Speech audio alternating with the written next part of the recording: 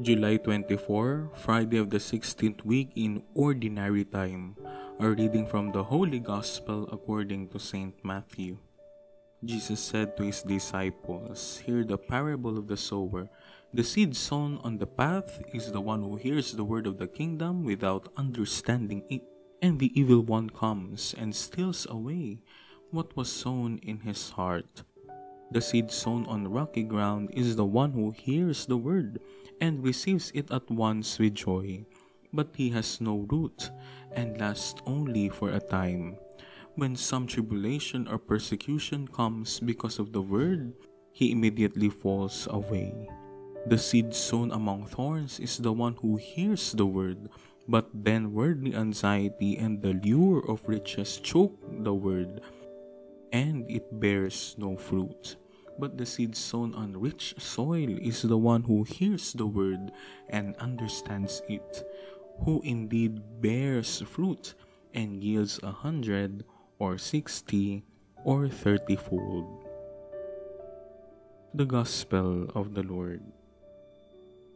Hear the parable of the sower. Jesus begins in this straightforward manner. He is clearly addressing his message to the hearers of the word, identifying 4 types of hearers. First, there is the hearer with a closed mind. The seed has no chance of penetrating it. This is the one whose mind has been made up, maybe out of pride or even fear. Second, another hearer is like a shallow ground. Nothing takes deep root. He changes his mind with every whim and fancy.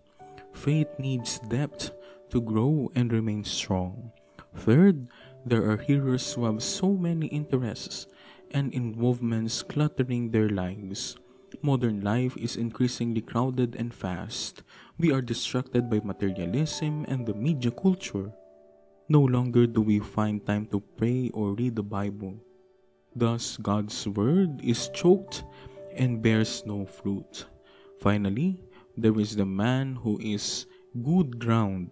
His mind is open. He is willing to listen. Then he translates his hearing into deeds of service.